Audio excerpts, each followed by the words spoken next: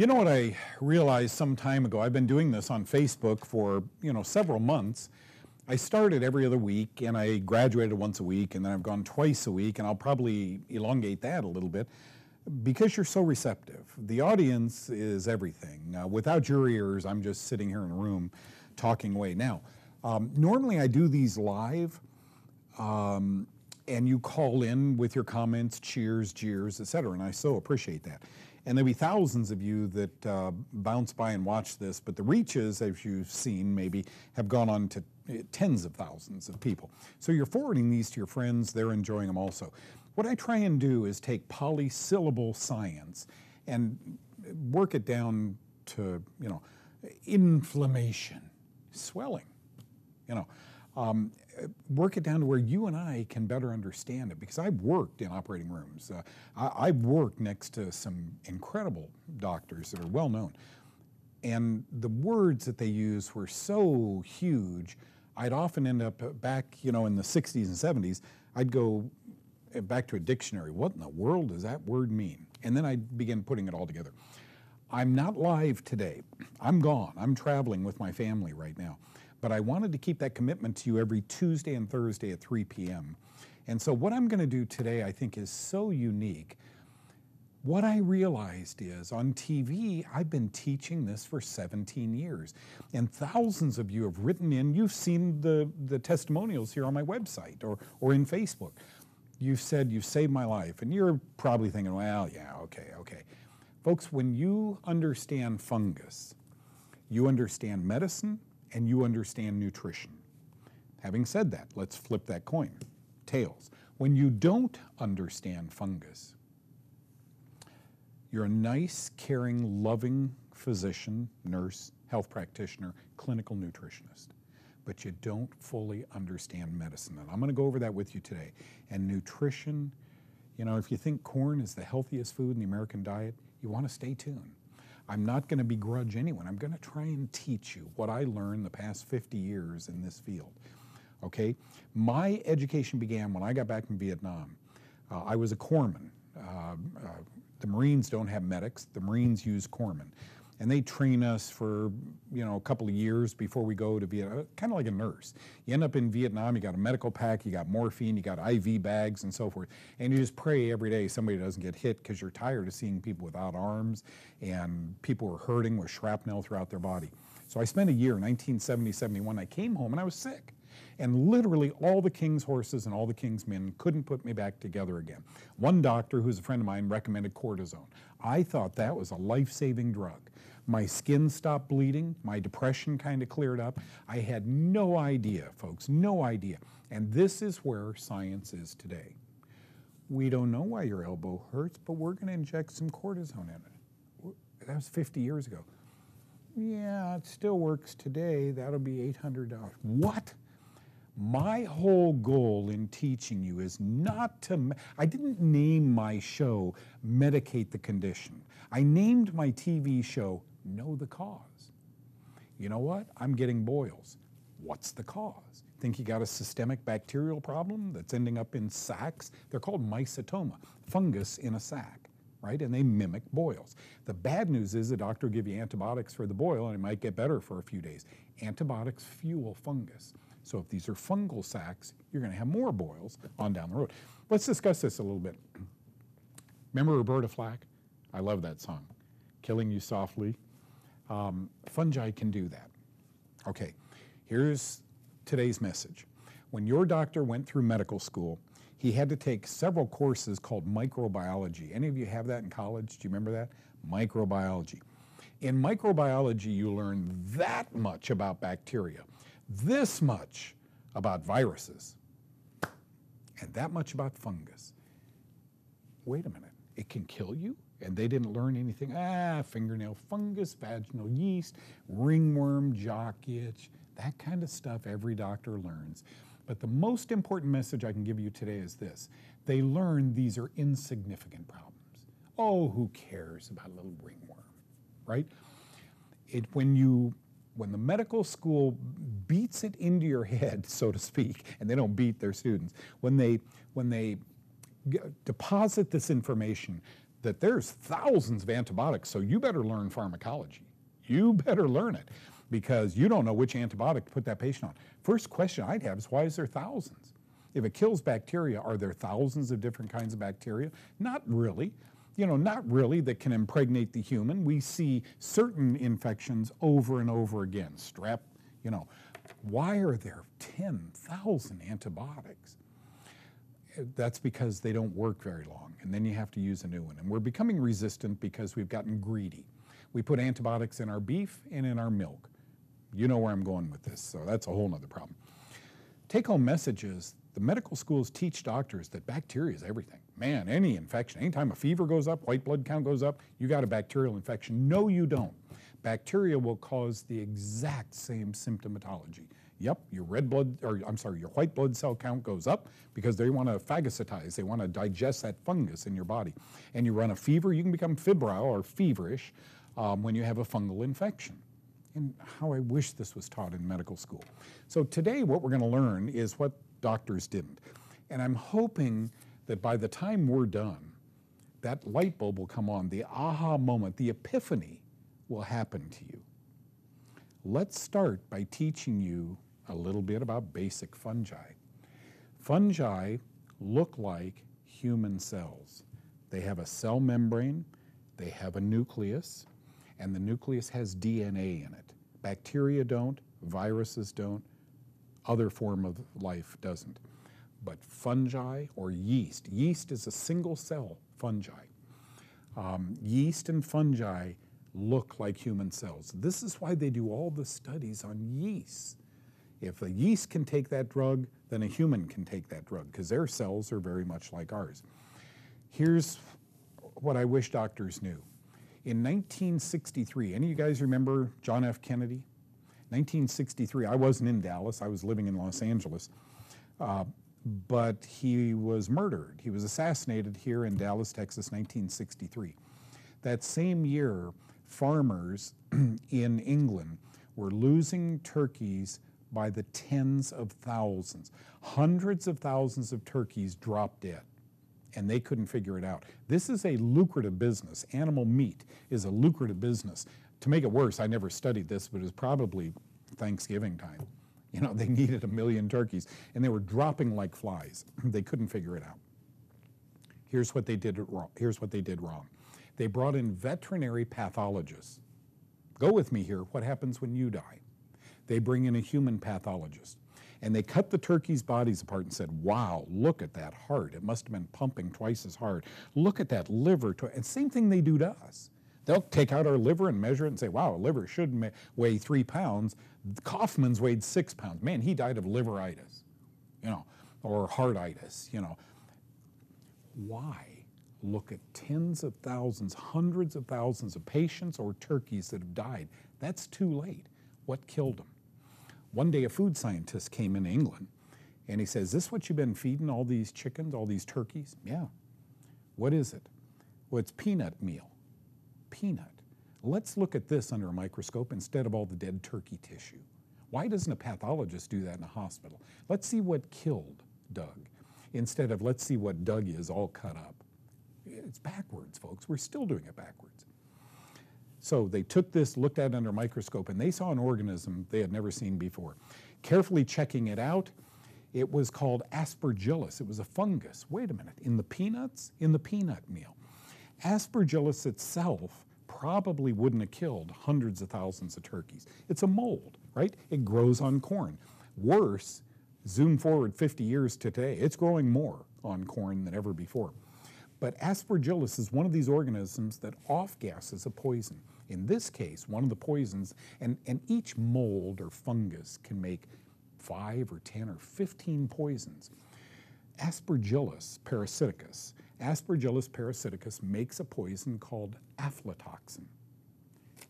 You with me now? Aflatoxin, A-F-L-A-T-O-X-I-N. Aflatoxin causes human liver cancer. Well, you can see how it killed, hundreds of thousands of birds. I purport that it's killing hundreds of thousands of humans, but our pathologists, our diagnosticians, our oncologists haven't a clue.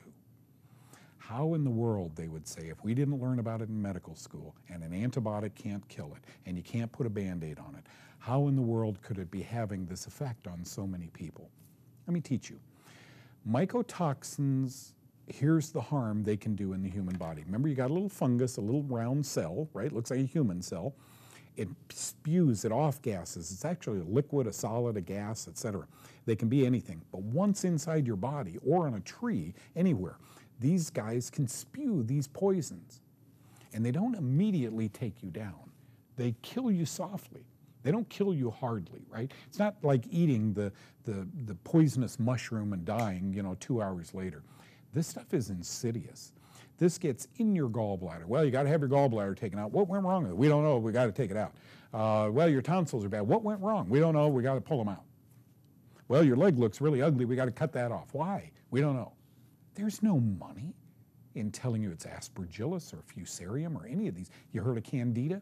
That's a single-cell fungus, Candida albicans. But there's Candida tropicalis and many other kinds of yeast that are pathogenic. Important word. There are many fungi, like a mushroom, that isn't pathogenic. You don't eat a mushroom and 3 days later die. But if you ate this aspergillus enough, in 2 or 3 days you could be dead. Not because of the aspergillus. And let me scare you even more. This is a natural process. God caused this process to occur. Fungus is saprophytic outdoors. It eats garbage. We now know it eats plastic. I mean, incredible. What's growing at Chernobyl after the leak, the nuclear leak? Fungus. It's remediating the nuclear fallout. This stuff eats anything. And it's happy to eat you too, only slowly. So now your arm hurts, and then your hip hurts, and then you're so depressed you want to cry, and then you can't see out of your right eye, and then you start getting tics, and then you try and lift your hand to sign something and they're shaking. Let me just read you what these fungi are. First, I'll read you out of a medical textbook, Clinical Mycology. This is a medical textbook. It is now 21 years old. Man, it can drink. It's 21 years old now. It can drink alcohol legally. Built in, this book was put together in 1996. I just want to read you, and by the way, it comes out of, you talk about, ironclad institutions. It's Duke University, Stanford University, Division of Infectious Disease, San Jose, Department of Microbiology, the Royal Free Hospital, Duke again, Infectious Disease, Maryland, National Cancer Institute.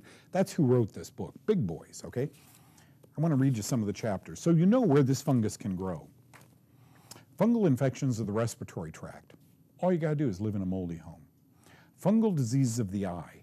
Fungus must have heat and moisture to live. In your eye, there's something called vitreous humor. Don't experiment with this at home, but if you've ever poked yourself in the eye, you know a fluid came out of it, vitreous humor. And oh, by the way, it's 70 degrees in this room. It's 30 degrees warmer in here, 98.6 degrees, so it has the warmth. Now all it needs is food. Your diet feeds it when your diet is bad, okay? Infectious, fungal infections of the kidney and those associated with kidney failure. You know, John, your kidneys are shot. Why? We don't know. Yeah, we do. As a matter of fact, it's written by some of the most credible institutions in the world. Doctor, did you ever read this? No. Where'd you get this book? Shh. Keep it from the doctors, because then you have a cause. They might fix it instead of drugging it for 20 years. Chapter 14, fungal diseases in genitourinary medicine, reproductive organs. Folks, I think we're passing this back and forth with a loving, normal relationship. I think we're passing this back and forth. One of the sidebars here is fungal prostatitis. You know what? You know what this book says? The most common yeast infection in a male's prostate is candida. That's vaginal yeast infection. Gee, wonder how a male gets it. Okay, we're an adult audience. You have to stop to think about this, folks, because your doctor won't get it. Okay, fungal infections of the GI tract, so common, it's amazing, because we've taken far too many billions of pounds of antibiotics, and that has adjusted the germs in the gut to a bad thing. Fungemia, wait a minute. EMIA, E-M-I-A. Doug, I used to know what that was in biology. It's called bloodstream. Fungus in the bloodstream, wouldn't you die? Every doctor I've ever met and I've ever spoken with says septicemia, which is bacteria in the bloodstream, kills you in a few days. Fungi are symbionts. They can live very comfortably with you, like I said about the eye, as long as you give them food and you give them a warm place to grow. In a human fungal cell relationship, folks, no longer is the human cell the dominant cell. Fungus takes over. This is all documented. You find yourself looking in the refrigerator for anything chocolate, anything alcohol, anything sweet, any ice cream you can get, and you can't help it. You got a fungal infection. Your doctor won't know this. That's why I want to do this, folks. Not to demean him. These are people with twice my IQ. But if you don't learn it in medical school, how are you going to help your patients? You guys are already at home. I see you now going, aha. No wonder Aunt Mary has had the hiccups for 20 years. What's hitting her esophagus, right? Could it be fungus? Okay, then chapter Fungemia 12, chapter 12. Chapter 11, fungal infections of the ear, nose, and throat. And yet every ear infection, every nasal rhinitis, every throat infection, it's strep, give them an antibiotic. You fuel fungus when you throw more mold at it. And that's what antibiotics are. You can take an acute tonsil problem and almost assure it's going to become chronic by treating it the wrong way, by giving it an antibiotic if it's fungus. Okay? Next, chapter 10, fungal diseases of the skin. Chapter 9, fungus causing mass lesions in the central nervous system. What is dementia? What's Parkinson's? What's Alzheimer's? Causing mass lesions, sores in the myelin sheath on the nerves, causing sores. Fungus can cause sores. They didn't learn it. Don't hold them responsible. Fungal meningitis, the coatings of the brain in the spinal column. I'll never forget, I think it was an anatomy and physiology class. I was talking to the girl sitting next to me in college, and the professor, is a young guy, he's a really nice guy. He said, Kaufman, name the meninges for me. You know, I'm sitting there just going, wow, I'm sorry, I wasn't listening. He said, no, you just go ahead and answer that. Everybody knows that. What's the meninges, the three meninges? And gosh, I said the Nina, the Pina, the Santa Maria, and everybody laughed. That isn't what they are. But these meningeal coatings over the nerves, what is multiple sclerosis? Fungus can get into the meninges, into the surroundings, the nerves. Fungal disease of the heart. Fungal disease of the bone and joint. Fungal therapies, diagnosis of fungal diseases. If you can get this book, Principles and Practice of Clinical Mycology, it's now $400 to $600 if you can find it. I'm glad I got it when the getting was good 21 years ago. This book costs $195. Now, let me just tell you, now that you know where fungus can grow, now that you know fungus off-gases poisons, pathogenic fungus, not all of them, but pathogenic, and many of them are. I think we've found 400 pathogenic fungi now that make over 1,000 mycotoxins that your doctor doesn't know about. There isn't a drug in the pharmacy that neutralizes mycotoxins. Every bacteria and every other thing in the world, there isn't a drug in a pharmacy that neutralizes mycotoxins. But there is in health food stores, not a drug. There are natural things that God put here. Should we get in trouble with these fungi that shouldn't be aboard, we can erase them. Okay? Now that you know that mycotoxins are dangerous, let me tell you how dangerous they are. They're capable of causing genetic diseases. They're called mutagenic. They're tremorigenic, capable of causing tremors and seizures. Whew. They're carcinogenic. They cause cancer. I think there's 1 known 4 suspected mycotoxins that they now believe cause cancer. They don't, folks, because your doctor has no idea. No oncologist knows what a mycotoxin is. Here's the good news. I've been called to teach them. So I'm traveling a lot toward the end of the year here teaching doctors about mycotoxins. They're teratogenic. That means they can cause defects in a developing embryo. What? They're neurotoxic, so they poison the nerves. They're nephrotoxic, so they poison the kidneys. They're hepatotoxic, so they poison the liver. They're hemotoxic, so they poison the bloodstream. They're cardiotoxic, they poison the heart and the blood vessels. They're lymphotoxins, so they poison the lymphatic system. They're dermatotoxins, they poison the skin. And worse, the majority of them are immunosuppressive. They can reduce your immune system. There was a book, I came to Dallas 30 years ago now, 1987, with my young family at that time. And I worked for a dermatologist, a guy he was a little gruff. I loved him. Patients loved him. Those who worked around him loved him.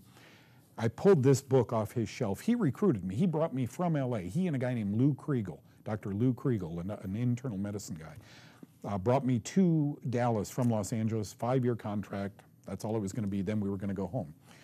I saw this book on his shelf, David Weekley, Dr. Weekley's shelf.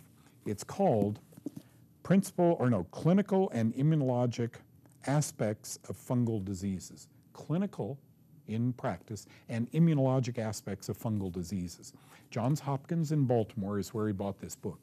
He paid $6.25 for it. Can you imagine how much books cost today? And his signature, I will take that to my grave with me. I love this guy. I want to read you what this book says in 3 different places. 1957. What were you doing 60 years ago now? Right? 1957. And I made a slide of this. And I show this slide on my medical presentations to doctors. This book says whoops 4 times. When he passed, his wife, Tony, gave me this book, literally brought it to my office and said, David would have wanted you to have this. I was always digging in it. I couldn't believe what was in this book. Look at how much I've read of it. It's dog-eared and, look at poor guy. You can't get another copy. I would love to find another copy. Circa 1957. Here's what the slide said. Sometimes cancer is mistaken for a fungal disease. I've learned in the past 10 years it's not sometimes. I feel it's many times. I think we are grossly overdiagnosing cancer. Page 11 in this book. Pulmonary coccidioidomycosis. Okay, I'm trying to impress you now. Lung fungal infection is suggestive of metastatic malignancy. Page 11. This fungus called coccidio, the fungus is called Coccidio immitis. It causes a disease called coccidioidomycosis. It's a lung fungal condition. Your doctor, if you have this, first question he's going to ask you, you a smoker? Well, you got lung cancer. It mimics cancer of the lungs. It's suggestive of metastatic malignancy. Sidebar, 2013, the journal Lung. 27 patients who are clinically diagnosed and radiologically diagnosed. Doctor pokes around, looks down in there, says, yep, that's cancer, takes blood, oh, your white blood, x-ray, scans, yep, there's that little knot, it's cancer, sorry. You a smoker? Nope, never smoked in my life, but I live in a moldy home. Nope, that has nothing to do with it. 27 diagnosed patients, 50, 60 years after this book came out, all had biopsies done on them after being diagnosed. All 27 didn't have cancer. All 27 are alive today, 4 years later, because they went on antifungal drugs. Question, do you think all patients diagnosed with cancer, lung cancer, should be on antifungal drugs? Let me give you the good news. Sporanox, the toenail fungus drug, thiabendazole, another antifungal drug, Nizoral, an antifungal drug, and several other drugs have been implicated as cancer treatments, successful cancer treatments. Wait a minute, treats toenails? And it can stop my breast cancer from metastasizing? Yep, so says science. Powerful science, major universities. Zoom, right over the head of the entire medical association. So that's just page 11. Page 115. Localized cutaneous blastomycosis is frequently mistaken for squamous cell carcinoma. Ever get one of those? As we age, we see these guys running around with Band-Aids. They've been to the dermatologist and they got all these basal cell carcinomas or squamous cell carcinomas. This says a fungus that's in our air is actually burned into our ears and nose, and it looks for all intents and purposes like cancer. I'll bet you, I have no substantiation of this, I'll bet you most of us getting those little things burned off and called cancer and have to be screened every few months, I'll bet you most of them are fungus. If I ever get diagnosed with a squamous cell carcinoma, I'm going to go back and read page 115 of this book again, and I'm going to get some oregano oil. You know what a spot Band-Aid is, the little round ones? Before I go to bed at night, bloop, 1 drop, peel it, put it on there for 3 nights, and see what happens. I can always go back to the doctor if it doesn't work. But I'm going to say, Doc, before you start shaving me and cutting me, can I have a week? I'm going to go on Kaufman's diet. I'm going to stop feeding these little fungi that grow on my skin. Remember, fungus grows on and in the dermal layers of the skin. That's not all. Page 153, disseminated histoplasmosis. You got a parakeet? You around chickens? Homing pigeons? Are you around birds at all? Do you ever sweep up under the arches, you know, the old Spanish arches, the roofs? Do you ever sweep up the pigeon droppings? And you've been coughing for 53 years? That's called histoplasmosis. Again, God made no mistakes. Birds' poop is black. But God put a device, I believe, in the bird's intestines that has the blowaway syndrome with the poop. Otherwise, our earth would be filled. We'd be walking to school through black poop. This stuff that he put in the guts of birds is called histoplasma encapsulatum. This stuff breaks down the poop very quickly. Away it blows in the wind. Away it blows off the leaves, off our roof, off our cars. Away it goes. But it's very toxic for us to inhale it. Okay, so this book says disseminated histoplasmosis. Now get this, you can tell Johns Hopkins, you can see these sophisticated doctors rolling up with their meerschaum pipes. Listen to this. This will just prove how smart they are. Disseminated histoplasmosis is found to coexist with leukemia, lymphosarcoma, sarcoidosis, and Hodgkin's disease much more frequently than is statistically justifiable based on coincidence. Hey, you got a bird and you have leukemia, you raise parakeets, and you have lymphosarcoma, you have cancer of the lymph system? It's found to coexist much more frequently than is justifiable based on coincidence. That one sentence blew me away. This fungus mimics leukemia, lymphosarcoma, Hodgkin's disease. Thomas Hodgkin's, circa 1829. Do you know he felt that cancer were little cysts, little fungal cysts, is what he said. Boy, take his great name and change that today. Oh no, Hodgkin's lymphoma, you got to get in the doctor immediately. Well, could I try? Hodgkin's said it may be a cyst, it may be a fungal cyst. No, Hodgkin's is dead. We need to get you through the system. We need to save your life, man. You got good insurance? What is the hustle when we have these diseases? Page 175, disseminated cryptococcus closely simulates cancer, neoplasm. Disseminated, 4 different fungi that your doctor has never heard of, mimicking cancer, okay?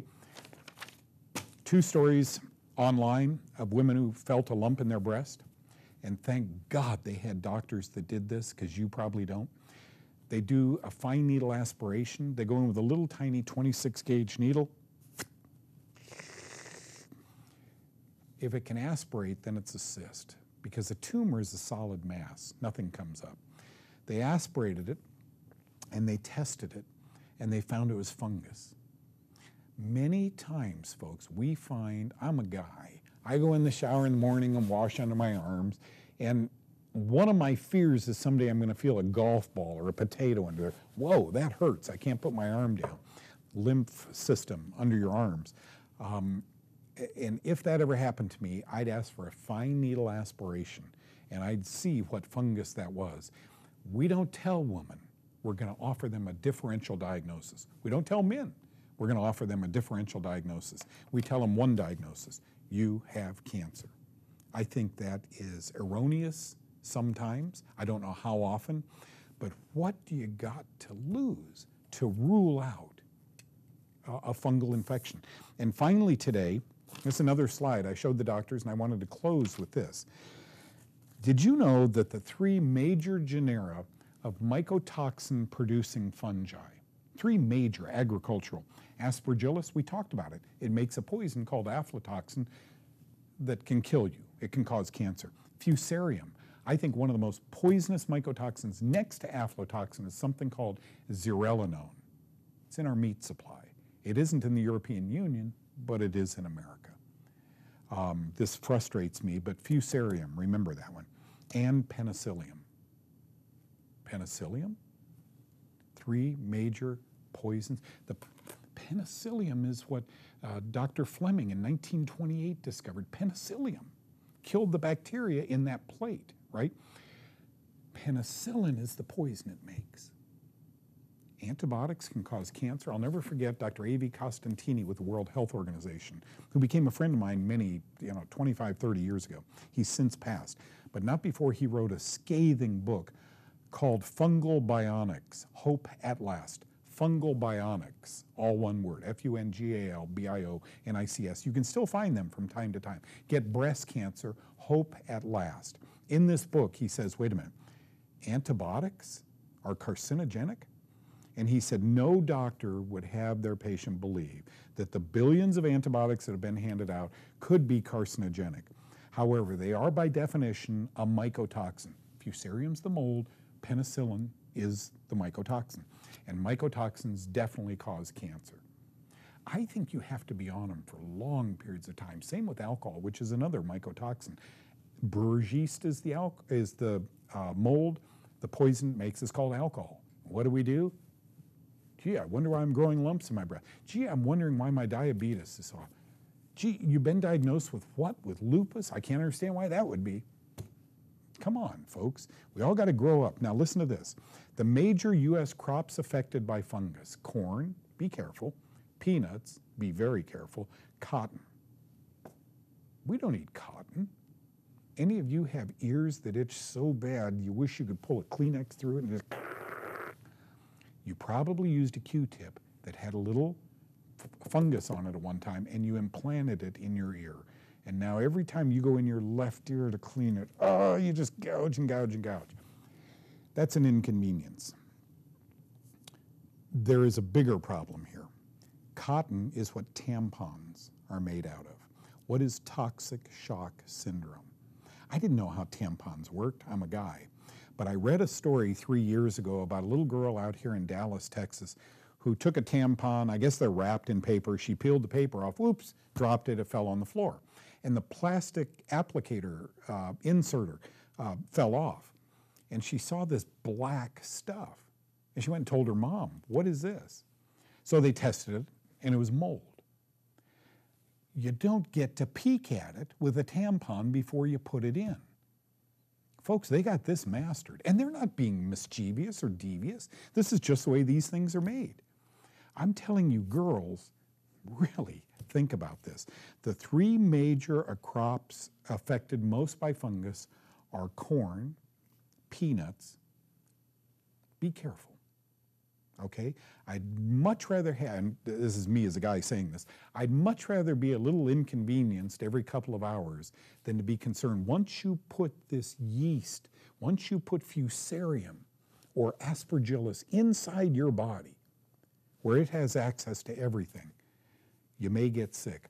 Young girls have died of what they call the tampon syndrome. It's also called toxic shock syndrome. I'm not trying to scare you. I have nothing to gain out of this. I'm trying to teach you. I don't know if you can pull that back and look at it. I don't know.